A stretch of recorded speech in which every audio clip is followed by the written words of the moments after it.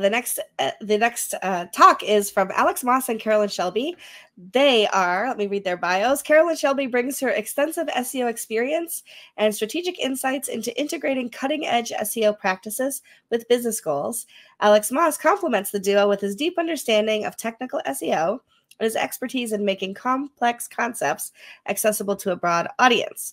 The topic, future-proofing your SEO, updates, overviews, and leaks, will dissect the latest revelations from the Google documentation leak and explore the implications of the forthcoming AI overviews rollout. You can learn how these developments can influence your SEO strategies and how you can leverage WordPress to stay ahead in a rapidly evolving digital landscape. Let's bring them in. Hello, Carolyn and Alex. How are you this morning, afternoon, wherever you are in the world? It's morning where I'm at. Afternoon for me. I think it's 4 p.m. for me. And it's actually one of the 5 nice days of the year in the UK. So that's an actual background then. That is not a fake background. A real life background. You didn't have to fake the sunshine today in the UK. That's wonderful. So happy to hear it. Well, I want to thank you both for being here today. I'm excited to hear what you have to say. And I'm just going to go ahead, turn things over to you, take myself out of it. I will put your slides up on. The floor is yours. Thank you. Thank you so much. All right, Carolyn. Ready? I am. Okay. So this is future-proofing your SEO, updates, overviews, and leaks. I am Carolyn Shelby. And I'm Alex Moss. And we are both principal SEOs at Yoast, which is obviously part of the New Fold Digital family, which includes all of these great brands. Let's get started. First of all, let's kick it off with insights from the Google leak. So tell us more about the Google leak, Carolyn. So what happened? If you haven't been living under a rock, you probably heard about the Google leak. What happened was in early May, there was a massive leak of what was originally billed as being the algorithm. Turned out not to be the algorithm. It was API documentation, which I'm sure a lot of you are developers, you know, is not the same as actual algorithm mathematics and details. But it was, I believe it was in a publicly accessible GitHub kind of repository that somebody found, made copies of, and then disseminated. The leak included more than 2,500 modules and 14,000 attributes, which was, you know, basically it's the building blocks of what they're crawling and indexing and then storing so that they can assemble algorithms, do tests, all kinds of things that they use to do the rankings, but not necessarily what they're using right now to use the rankings. Some of the documentation appeared to be contrary to what they've long maintained, which is that they don't use click-through rates. They don't have a site-wide authority score. There were building blocks in this repository that made it look like that was perhaps not 100% accurate. So the some of the other bits. Oh, go ahead. Yeah, so well, I would say what's important in that data? So it was all released. So there are a few things to point out. So the first thing is that it didn't tell you any weight of any variable that would go into what's a ranking factor or a signal or anything like that. But what it did tell you is what it was recording or potentially considering. One of them is click data. And that's one of the things that they kind of implied that they weren't looking into. And something called nav boost, which if you don't know what it is, this is ChatGPT's definition. It's a Google ranking algorithm that improves the relevance of search results for navigation queries, and by analyzing user interactions such as clicks, hovers, and scrolls. It emphasizes the importance of user-friendly website navigation and positive user experience for higher search rankings. So that, in a nutshell, means that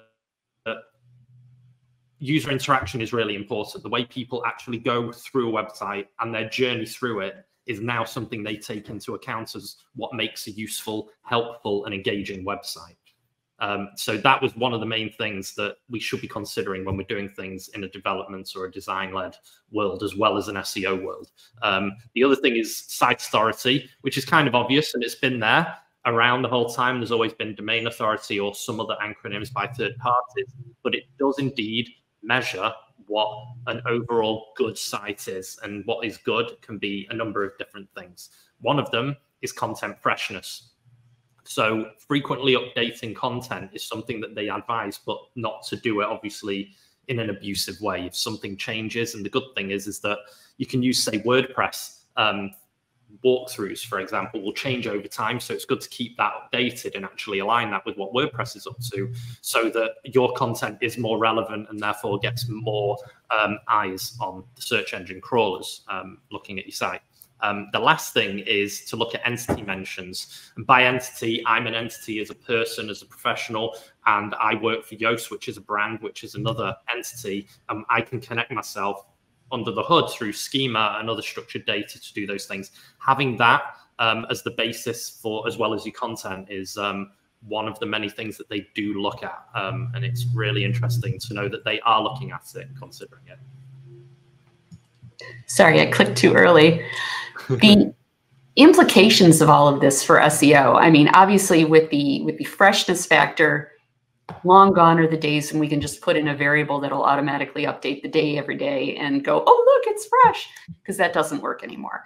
But we do know that the tracked elements that are not directly part of the algorithm might be contributing or mitigating factors that are calculating things that are part of the algorithm. So something that they're tracking over here that they're like, oh no, that's not a ranking factor. Not a ranking factor means not actually part of the algorithm. Doesn't mean that it's not part of some equation or math that they're doing over here to get this component that is then part of the algorithm. So technically they're not lying. I mean, in spirit, they're not lying either. It's just, you have to be careful about how you interpret some of their answers. But based on all of this, we know that the SEO strategies going forward definitely need to include a focus on user engagement, content freshness and refreshing, making sure that things are relevant and up to date. Do work on your brand authority. So getting those backlinks, getting advertising, just brand awareness, general brand building activities are important. You're not going to be able to be this no-name brand sitting in your mom's basement competing with the big guys anymore. You actually have to make an effort to be a thing, not just sales. And then comprehensive link building efforts. These are all going to be part of your going forward strategy for SEO. So moving on to the next section, we've got preparing for AI overviews. Yeah, so AI overviews, I'm not sure if anyone in the audience is experiencing it because it's mostly in the US, but this is now taking over our traditional 10-link SERP. It's pulling in information from websites, bringing it into what we call a zero-click scenario, where that searcher will get the answer without having to click into a website or do anything. They can get what they want from the search result. And that's actually becoming a bit of an issue, because the tests that they've done and the releases that they've made, say in May, when they started doing the AI overviews, when it about 85% of the SERPs, they were really testing the information that it gave out. But it was spitting out nonsense and, in some cases, dangerous information, which I'm not even going to repeat now. But that actually led to a decrease in the overview itself of, the exposure it had on SERP. So let's just take the US, because I know they've been testing in the UK, but I'm in the UK and I haven't seen it at all. So they're not testing on me particularly. But what's interesting to know is that they've gone down from 85%. And 2 weeks ago, when we were doing a practice run of this talk, it was 15%. And since our practice run, about a week ago, we've now seen new studies from Brighthead show that it's gone down to 7%. So they're pulling it back, but what they're not going to do is get rid of it. They're going to bring it back again once they do more user testing, more market research, and of course, better AI integration. But what does that kind of mean? The first thing it means is that the real estate gets what I believe is more valuable. So some might say SEO is dead, you won't be able to optimize a page or a site, because what's the point if it isn't embedded into the answer of AI, even for 0-click. And the answer is if you don't optimize your site, then you won't even be there for that 0-click. You won't be mentioned at any point. You won't get any exposure or visibility in an organic manner. The only way you're going to be able to do things successfully is through paid, which is an avenue, but it's not the only avenue that anyone should take. You do still need to make sure that you're optimizing, though, because if you want your message to be part of the narrative that Google's creating or the AI is creating, as far as the summary, if your message isn't out there, how can it be part of the summary? So if there's a point of view or a perspective or valuable data that you want to see reflected in what the AI is telling people, you have to make sure that you're communicating that in a way that it's going to get incorporated into those knowledge bases. The AI overview, if you haven't seen it yet, so if you're outside of the United States, and it's entirely possible that you haven't, this is what it looks like. So I did a search for "Are male calico cats always sterile?" And I did this only because I was pretty sure this was going to trigger an overview, and it did. So yay me. It seems to rely heavily on the intent of the user. So are they looking to buy something, or are they just looking for information? And in this case, I was looking for information. I wanted an answer. Then did it answer the question? The content that they were pulling in, you could see they got information from Wikipedia, they got information from a newspaper, they got information from probably an environmental type site, it says Tree Hugger. And then what's the authority of those domains? Wikipedia, obviously hugely authoritative. A newspaper, probably also pretty high on the authority factor. Not sure about Tree Hugger, but clearly in position 3, it's lower in authority compared to the other two. Yeah, and it's also interesting to see when we talk about intent, it might be useful for the audience here to know that I won't go into the 4 different types of intent, but there are 4 different types of search intent. Do search on Google for Yoast, Yoast search intent. We've got a nice blog that explains everything, what the 4 are, what they all mean. But one thing to note is that sometimes, at the moment at least, AI can't take perception of what something is. So you'll still have to do some sort of intent yourself. I was actually at another conference yesterday, and someone used the example of Over the Rainbow, and the search was, is that happy or a sad song? And currently ChatGPT doesn't actually provide a definitive answer because there is none, right? But it doesn't sway either way. But AI overviews are starting to understand that actually you can pull out user-generated content. So there was another example when it used AIO, it brought in an opinion from Quora and it used a human one, even though there was an AI-produced one by Quora itself, which didn't provide the answer of whether it was happy or sad. So using that alone in a shopping environment, for example, you have different intents at different purposes, and you should be able to create the most helpful content based on that intent, and also mix the intent. So we see that AIO is bringing a lot of informational intent, so mix that up with transactional or commercial.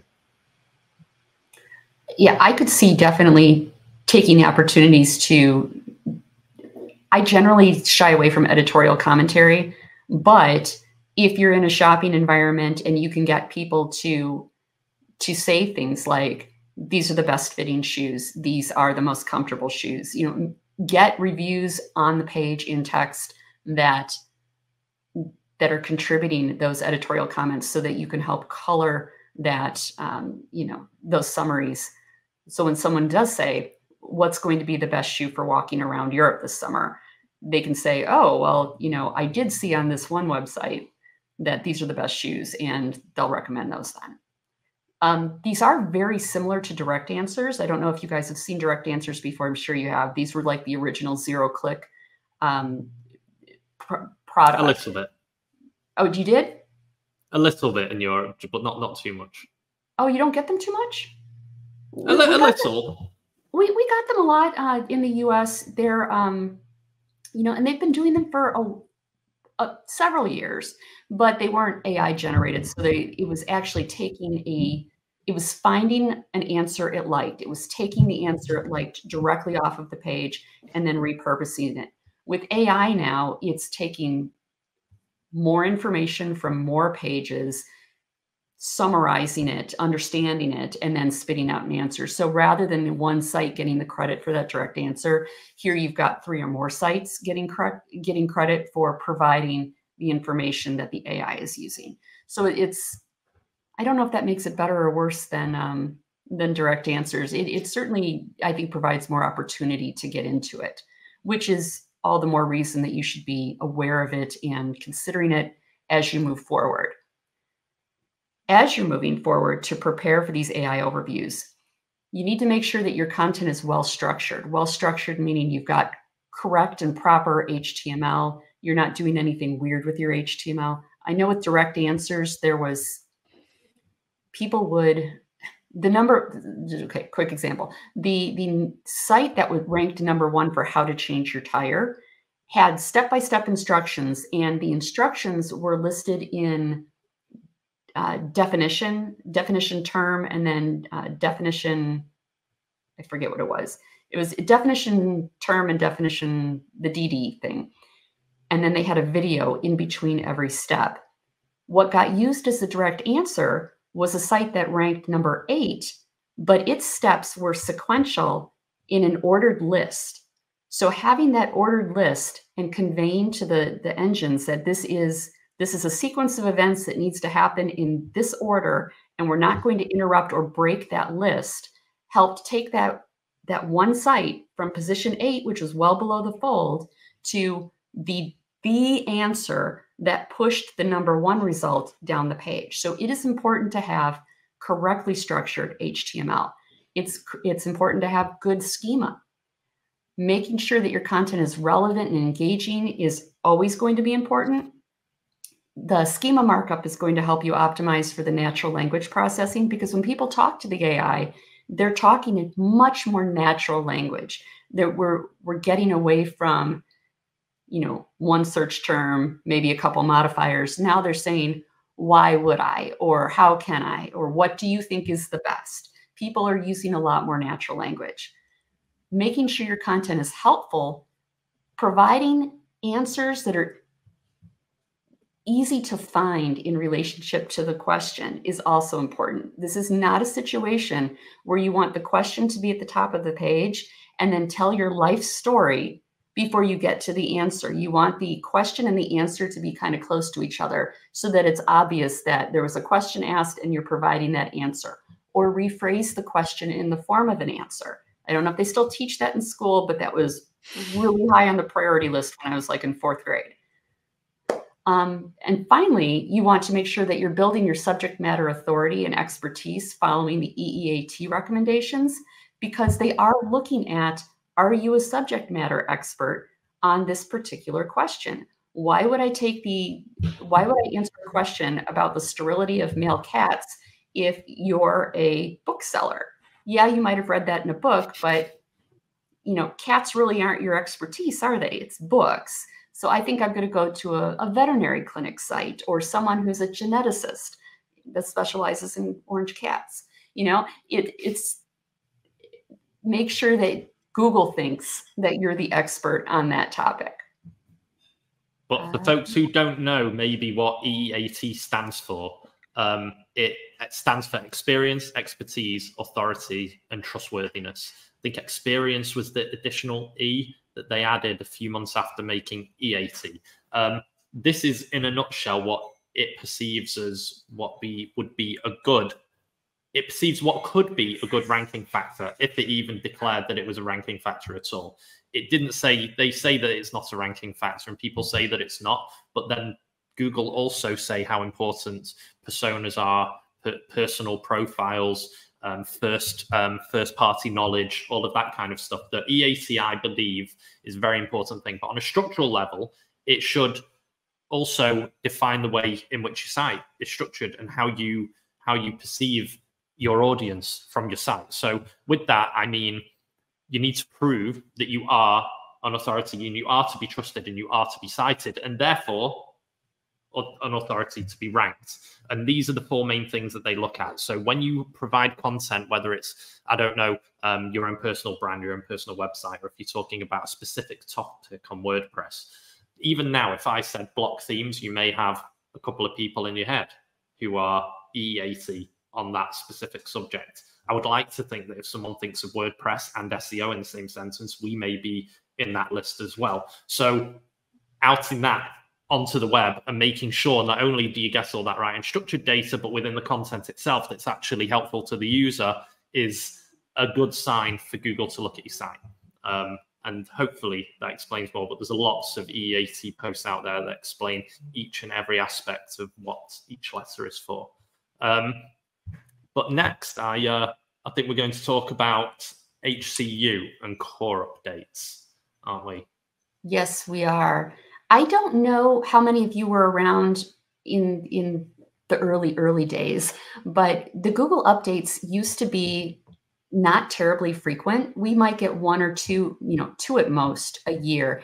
And they were so big, they were named like storms, right? So in 2011, we had Panda. In 2012, Venice. 2012, we also saw Penguin. The pirate update didn't really, that wasn't as big as Penguin. Penguin, Hummingbird, and Pigeon, I remember, were particularly obnoxious. Not obnoxious. Painful. They were painful. They were obnoxious because they interfered with my life, but they were pretty big shifts in disturbances in the force, let's say. Huge shifts at the time. Huge shifts at the time. At the time, yeah. If you look though, 2014, 2015, they were just maybe 9 months apart. So sometimes you'd get one, sometimes you'd get two. But then we got up to 2021, and then they started coming more frequently. We had two in 2021 that were big. We had the first two HCU updates in 2022.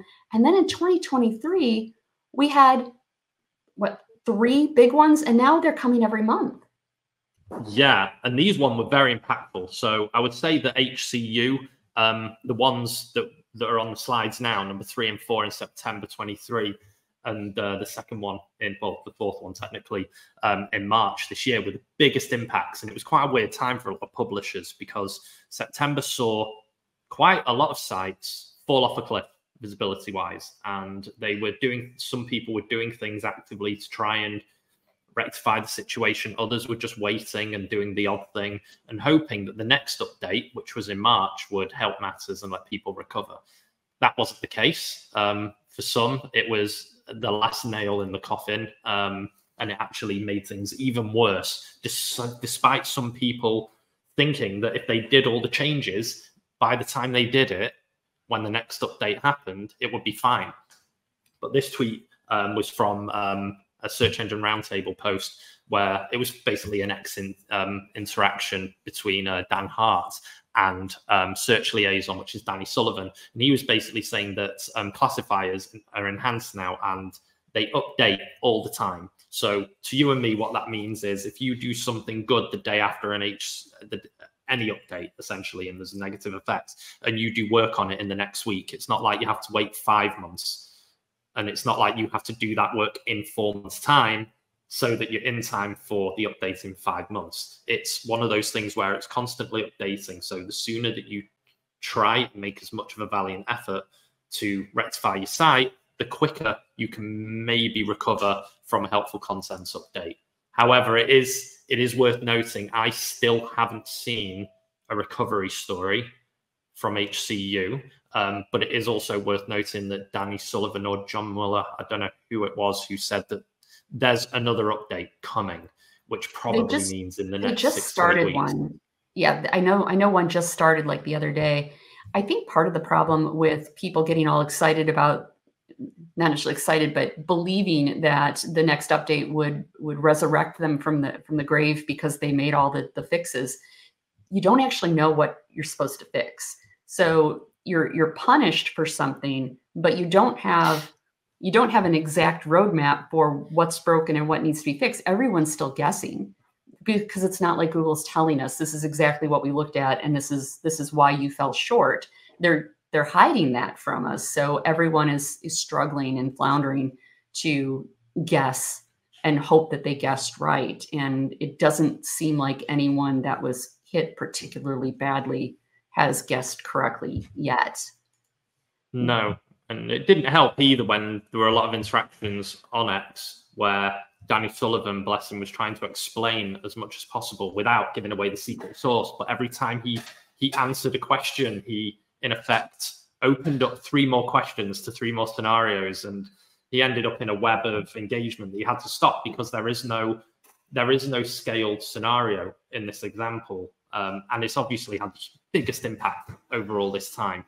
However, this is what they've been kind of implying to people, haven't they? They've been basically saying, make sure that the content is of top quality and is extremely helpful to the user. But then again, people would say, what is your perception of helpful? To me, it's providing the best answer to the relevant query that someone puts in as quickly as possible without distracting them from things such as advertisements or too many advertisements, bad UX or navigation. So that's the kind of, without being too specific, the implication on if you have a bad site in terms of navigation, the way you can even go through categories, taxonomies, the way you can, not just the navigation at the top, but the way that one can journey through a website. If that's bad, then it may be looked at badly. That may be one thing. Scaled content is terrible. So doing things templated, letting people go on autopilot is the worst thing possible, really. And that can really have a massive impact. And it kind of did, because there were a lot of people who messed around with AI content. And I remember them showing off on social platforms. And then 9 months later, they're not talking about the continued and incremental success of that experiment, are they? Not at all. I think part of the problem, though, is they really want original content. And there are so many, like, I don't even know that I could count the number of websites that were legitimately making a decent living generating not original content. They were basically repackaging and rephrasing things that had already existed. So they're not doing any of their own research. They're just kind of aggregating this other content, putting it in their own voice, and then publishing it. I mean, that's great, but if you're not a brand and you're not really going to, and you're not putting any effort into adding value to that information that's already out in the public domain, what is the value of what you're offering? There's no value. Exactly. I mean, again, for the audience, the best example that has been specific to Google are voucher sites. So we'll have all know that if we've looked for any voucher, you'll be given lots and lots of different kind of sites that might even be surprising. Coupon sites. Sorry. I say voucher, don't I? In the UK, very different. So coupon sites, and that's been hammered down, and that's part of a scaled content example, right, of what you shouldn't be doing. And that was web spam. In my opinion, it was web spam. There's a coupon on one side, I only see the same 20 on different sites. And it was used to help essentially become a gateway to domain authority. And that's why it was used. So they've kind of taken that away, which I believe is a good step forward. But that's just one example of spam and scale of content that shouldn't be done. And that probably leads us to the next slide, Carolyn, that leads us to the spam updates, which have kind of been concurrent with all the core updates as well, and as frequent. Yeah, the scaled content abuse, which I'm glad that they got to. They expanded the spam policies to include, so the scaled content production is like the AI. People were using AI for that. People were using content mills for that. So it really doesn't matter if it was automated with AI, automated with machine learning, or effectively automated with content mills that were being written by people. They believe that that's intended to manipulate the search rankings, which, to be fair, it is. And they're getting rid of it. Anytime that they look and see that you're churning out insane, like inhuman quantities of content quickly and with little to no added value, they're going to come down on you like the fiery fist of God. They're also coming down on expired domain abuse. To be fair, I believe expired domain abuse was, I think there have always been things that they've done to quell that, but I don't know that, I think they've just ratcheted that up. Expired domain abuse, I'm sure you guys know what that is. You find a domain that used to rank really well, you buy it, and then you redirect it to your site and then reap the rewards, right? And then site reputation abuse. This was actually kind of a big deal for me because I come from a news background. Sites that have high reputation would rent out subdomains or rent out, pages on their site for insane quantities of money. This was literally like keeping newspapers afloat, so that places like coupon sites or business listing sites or sites that do affiliate links could rank really, really well because they're, coupons.newyorktimes.com or something like that. And Google's always kind of frowned on that, but now they frown on it so much that all of these newspapers had to no index and cut off those parasite sites because it was going to start getting the main site penalized, which would have been, death for those big sites. So all in all, I think that was a good thing. So this brings us to our implications for SEO, which is kind of our wrap-up session here. Effectively, what we, to maintain a strong search presence, you have to make sure that you're creating user-centric content, you're leveraging your expertise and authority, you're not scaling content in an inhuman or abnormal kind of way. And then make sure you're doing regular site audits, address your low-quality content, improve the user experience, and ensure the information is current and relevant.